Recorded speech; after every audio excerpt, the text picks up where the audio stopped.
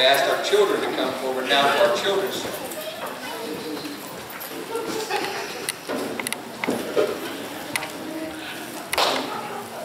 Yeah, I get it.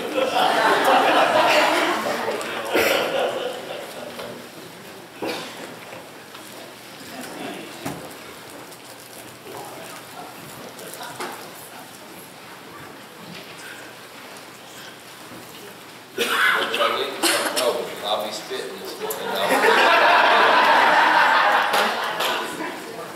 In case y'all didn't see what they did, they pulled up their shirts and they had UCLA on their shirts where they beat Kentucky yesterday.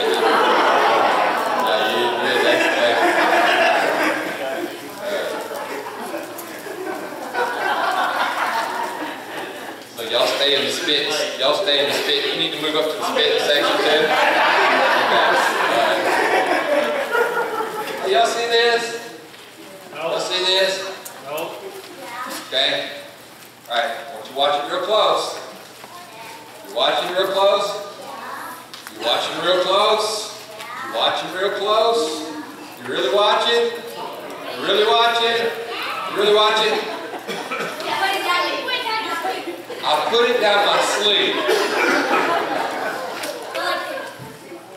Wait a minute, I'm doing this, not you. I can't believe y'all would think that about me.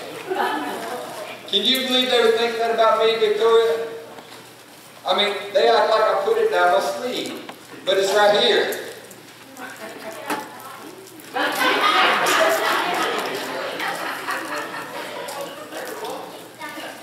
I just put my arm down, it didn't fall out.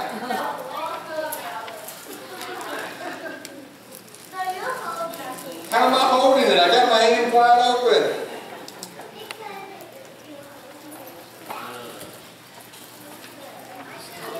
You see it? Well, I see it too, but they don't believe that's it.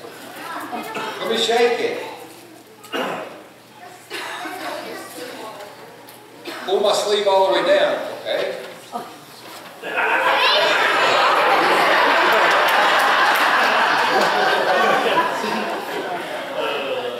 Now, I'm not very good at magic, as you can figure. All right. Well, what I want to talk to you about this morning is miracles. Do you know there was a story in the Bible where Jesus had to pay taxes and he told Peter to go catch a fish? And when he caught that fish, to look in his mouth and there'd be a gold coin in his mouth, and he would take that gold coin and go and pay his taxes. That's a miracle, isn't it? Have y'all ever caught a fish with a gold coin in its mouth?